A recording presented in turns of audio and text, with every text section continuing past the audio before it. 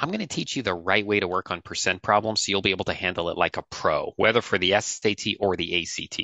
They don't really teach this to you in school, so that's where the tests tend to take advantage of you. So if we break up percent problems as percent increase, percent decrease, or just taking the percent of a number, let's understand them.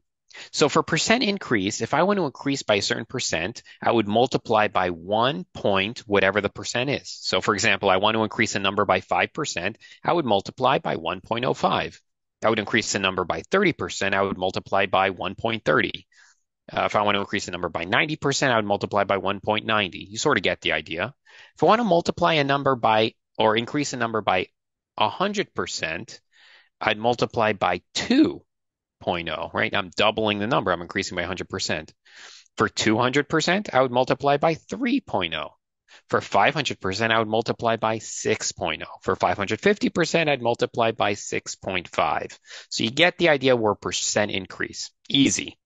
For percent decrease, I would multiply by 1 minus whatever the percent is. So if I want to decrease a number by 5%, I'd multiply by 0.95. If I want to decrease a number by 30%, I'd multiply by 0.70. If I want to decrease a number by 90%, I'd multiply by 0.10. Hopefully that makes sense to you. Now, if I want to just take a percentage, I would just multiply by that percentage in decimal form. So if I want to take 5%, what's 5% of a number? I'd multiply by 0.05. If I want to take 10%, I'd multiply by 0.10. If I want to take 30%, I'd multiply by 0.30. And that's where you get. So now let's actually look at real problems from the SAT, and let's work through it. So let's start with question number 18. So the population of Greenville increased by 7% from 2015 to 2016. If the 2016 population is K times the 2015 population, what is the value of K? So if it increased by 7% from 2015 to 2016, so let's say 2015, it was X, then in 2016, it would have to be increasing by 7% would be 1.07 times X is equal to whatever the 2016 population is. So remember, to increase by 7%, we multiply by 1.07, and there you go. That's actually the answer, right? Right there, C. Easy peasy. By understanding this rule, it actually helps you. Okay, so let's move on to the next question. Let's do number 27. The number A is 110% greater than the number B. Okay, so let's write that down. The number A, so A is 110% greater. So what's 110%? It's 2.10. Remember, 100% is 2, 10% is 10, so 2.10 B. And now they're saying the number B is 90% less than 47. So 90% less, you'd multiply by 0.10. So B is equal to 0.10 times 47, which we could just use our calculator or do the math. It's 4.7.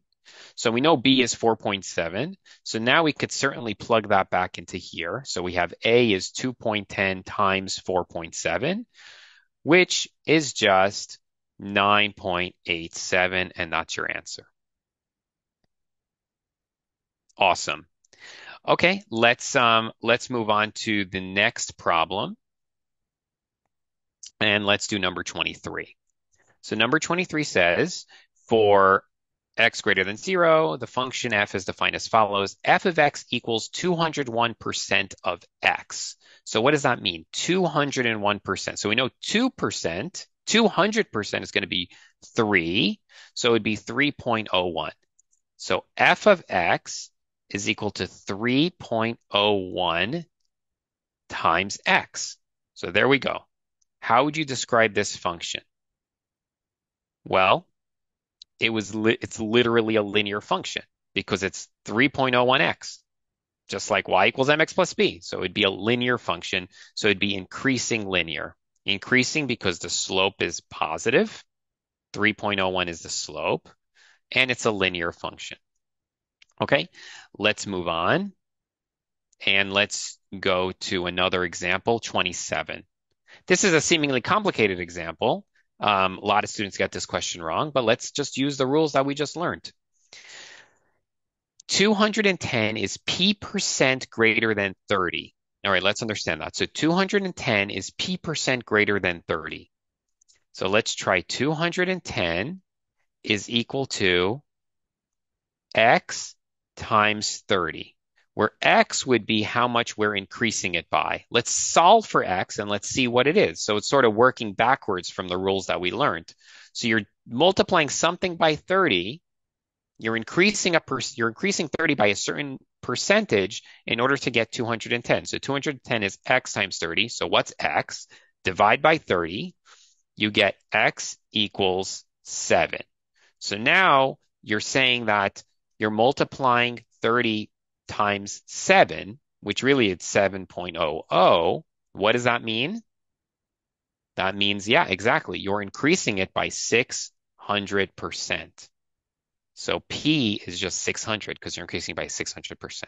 So you see how we use these rules in order to get these seemingly complicated problems, and we tackle it with ease.